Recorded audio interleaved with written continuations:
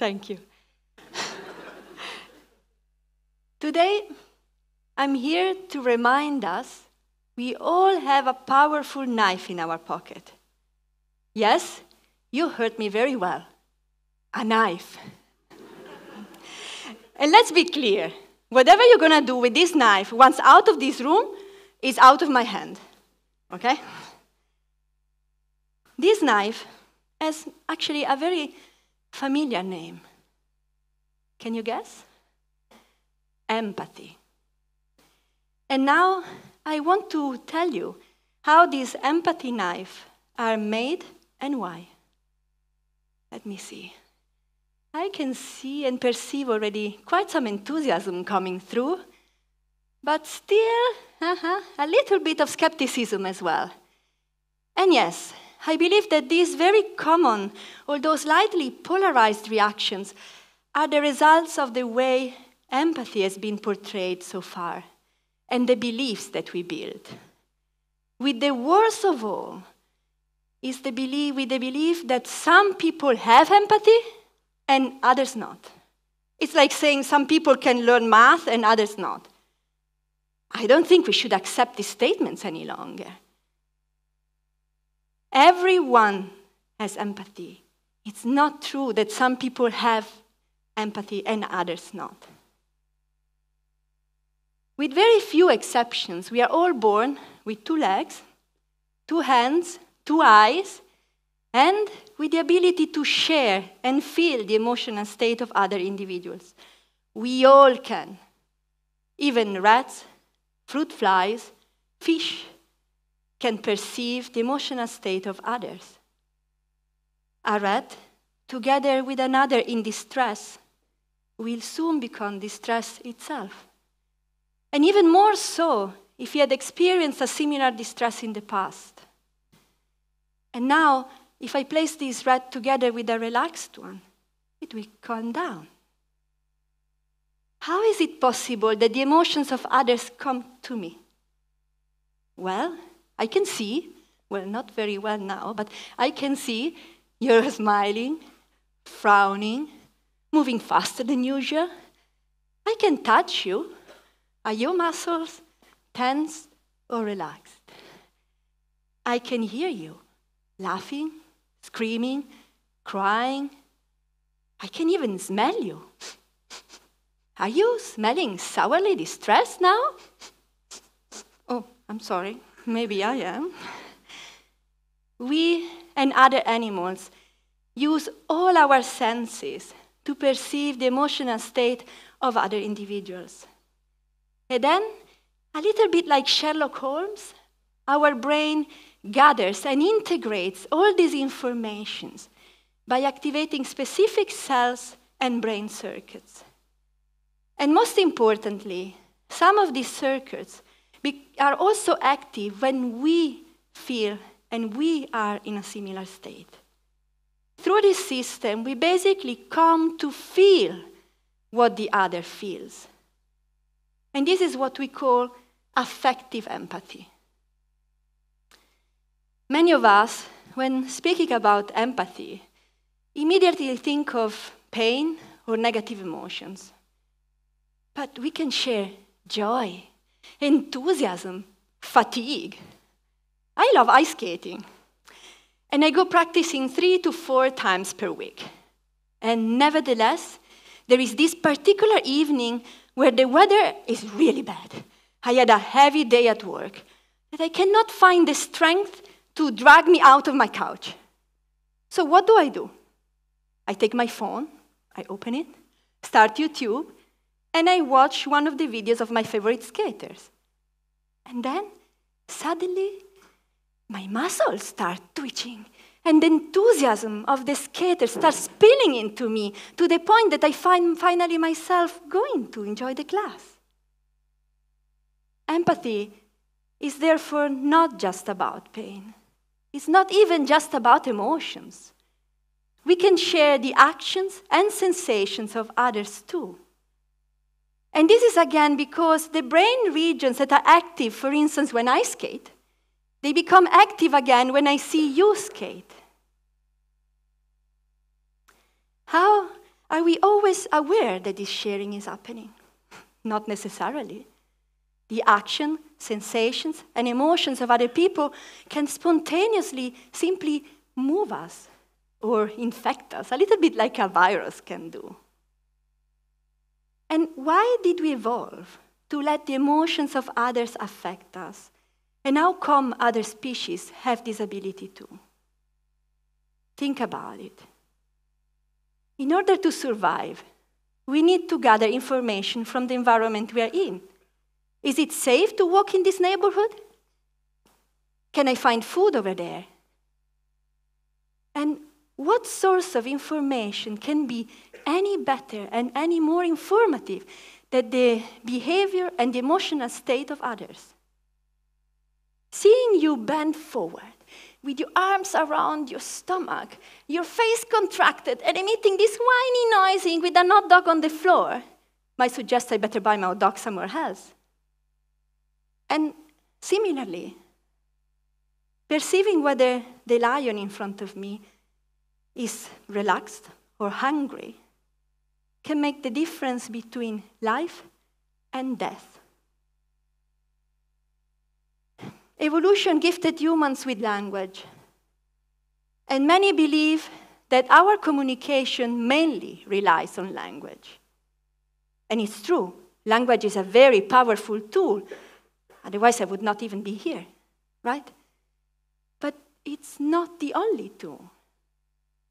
Empathy is also another very powerful communication tool, one that might save us from the lion. I mean, you can always try to talk to the lion. One that does not need words. The best friend of my daughter, Julia, lives about 14 hours driving away from home. Every time we meet and the time of departure approaches, a silent, uncontrollable flow of salty water runs down their embrace. The first time I had the honor to witness such a goodbye, my heart broke and tears wet my cheeks. I didn't need to cry. I was not the one saying goodbye to my best friend. And nevertheless, I did cry. The strength of their emotion was so powerful to literally infect me. Sharing their emotion allowed me for this brief moment to directly feel what their friendship meant to them. There was no need to talk, no need to think. I just felt the love between them as being part of it. And now, of course, I know I need to bring them together again without even the need for them to ask, as I know that I need to buy my sandwich somewhere else. We don't always need words to communicate. At the same time, if I see you on your doorstep crying, how do I know that it's because you were hurt or because your biggest dream came true?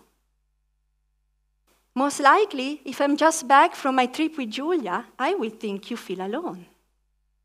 And this is because our brain uses our past and previous experiences to interpret the behavior and the emotional states of others. So yes, this is a very egocentric way to perceive others. And how much empathy I will feel for you also depends by how similar you and me and the situation we are in are. And this is also why we make mistakes sometimes. And this is also why we build social habits and culture that strengthen these similarities. And they also help emotional sharing by synchronizing brain activity, heart rate, respiration, movements. We sing, we dance, we eat, we watch movies, we play football together. And by doing so, we strengthen our group belongings. And we train our empathy for the people within this group. The biggest drawback of these empathy-enhancers activities is that they can also build walls and outgroups. Are you not smiling when I do? Aren't you nodding the same way I do? Aren't you using chopsticks to eat, as I do? Well, then you're not like me. You don't feel like me. You don't resonate with me, and I don't resonate with you.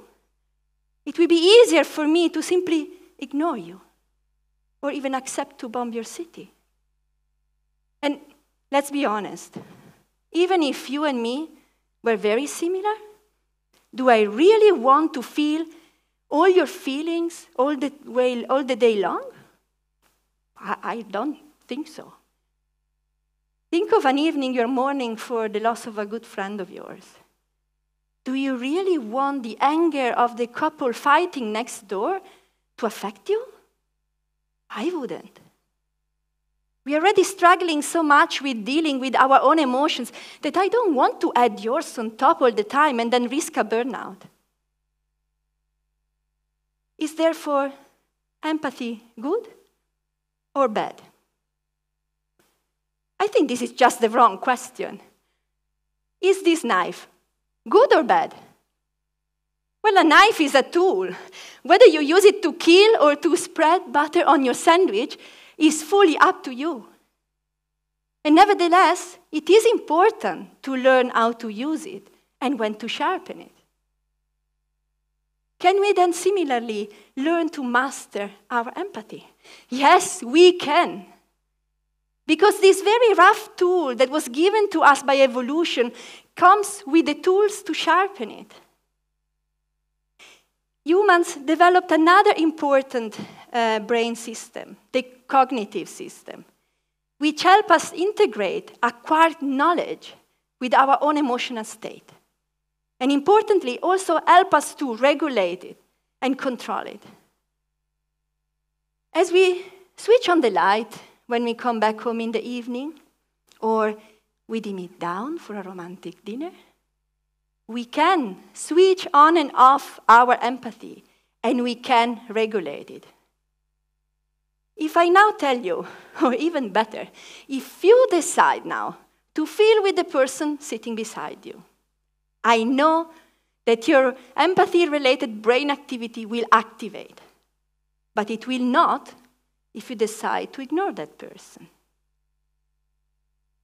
Consciously and voluntarily, I can use YouTube to overcome my laziness and enjoy my skating class. Consciously and voluntarily, I can decide to switch off my empathy to concentrate and focus on my own goals. If, as a doctor, I need to amputate the leg of a soldier, I must and can downregulate my empathy for pain, else I will never be able to cut that leg. And now, if I decide not to eat meat anymore, to save the world and the animals, feeling with the animal sufferance at the slaughterhouse will definitely help. As knives are made of different shapes and materials, how much we activate these empathy circuits and how well we can regulate them differs across individuals, as we are not all equally good at playing football, despite all of us being able to kick a ball. Some years ago, we showed psychopathic individuals videos of another person getting hurt. And then, as expected by the belief that some people have empathy and others not, their brain activity, empathy-related brain activity, did not activate. But then we asked them to put themselves in the shoes of the other person, to feel with the victim. And then their brain activity completely normalized. They too could switch on their empathy if they needed to. Your knife might therefore be different from that of your neighbor. If you're born with a butter knife, you know that to cut through your 3-centimeter steak, you need to take a lot of time sharpening it, right? But the fact that you need this extra time, it should not be an excuse to give up, especially if you want to enjoy your steak. We built a whole school system to teach people how to read and write. We don't accept that some people cannot read and write. And this is based on the assumption that everyone can learn to read and write. Similarly, our social life offers plenty of opportunities to train our empathic skills. The problem is that by believing that some people have empathy and others not, we just miss out many of these opportunities. Do you want to train your empathy? You can start anytime, even from your couch. Just play your favorite movie, and now start to feel, and try to feel as much as possible with the emotions of the characters. That's the easy part. Now you watch it again, and try to detach. And now you need to reflect how this change makes you feel, and then do it again. Are you together with other friends? Well, before reacting to their emotional state straight away, or before making this joke about what they eat for breakfast, stop 1 second and try to feel what they're feeling or what you would feel in their stead. And just do this over and over until you develop good habits. Why is it important to train our empathic skills?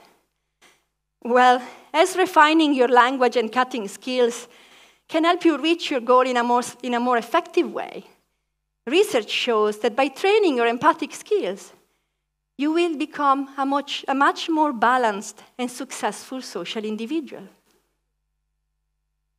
If a mom cannot avoid feeling pain every time her little daughter scratches her knee, she will never find the strength to let her fall over and over and over again.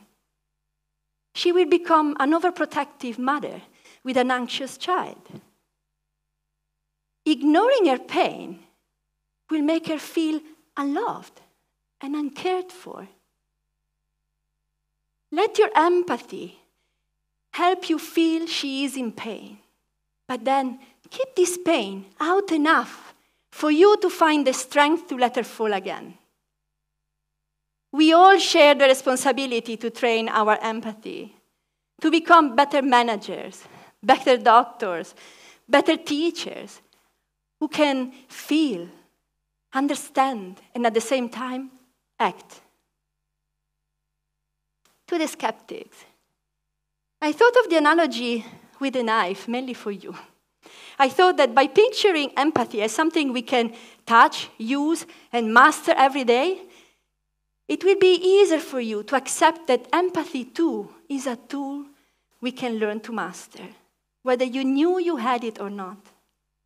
And to the believers, if picturing empathy as a knife takes the magic away, well, then think of it as a magic wand. That too can be used to bring peace and war. Let me conclude with one last anecdote. It's kind of funny that it took me years of research to come to the very same conclusion that Julia knew when she was 6. I remember this afternoon in which I was telling her off because I thought she was treating her schoolmate in a way was not really appropriate. So I asked her, Julia, where is your empathy? And then she stopped, looked at me. Mommy, don't worry. It's here in my heart. I can use it when I need it. Thank you.